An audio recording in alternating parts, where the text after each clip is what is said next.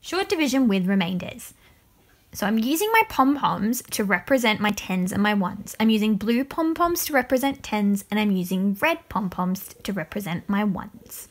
So I'm going to do the number sentence 47 divided by 3. So I need to find out how many 3s go into 47.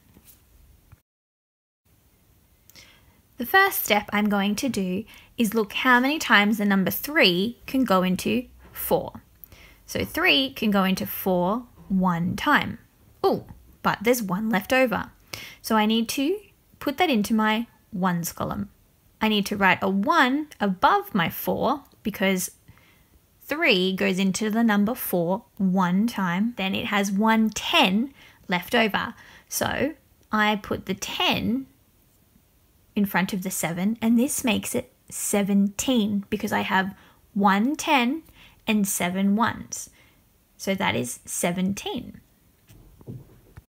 Now that I'm looking at my 1s column, I need to find out how many times the number 3 goes into 17. So I need 17 red pom-poms, so I'm going to exchange this blue one for 10 red ones so that I have 17 1s in front of me.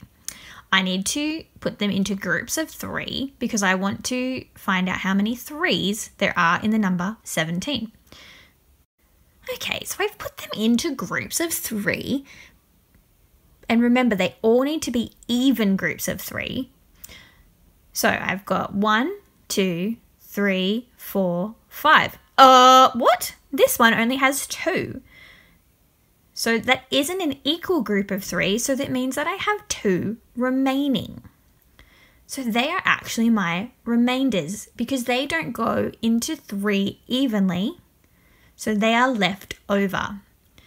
So at the top, I'm going to write 5 above my 17 and R to represent remainder and 2 after the R because I have 2 remaining.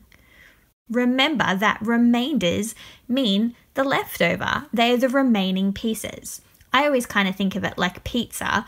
When I order a pizza and I only eat some, I've got some remaining. So they are my remainder pieces. It's kind of the same for division. 47 divided by 3 equals 15 remainder 2.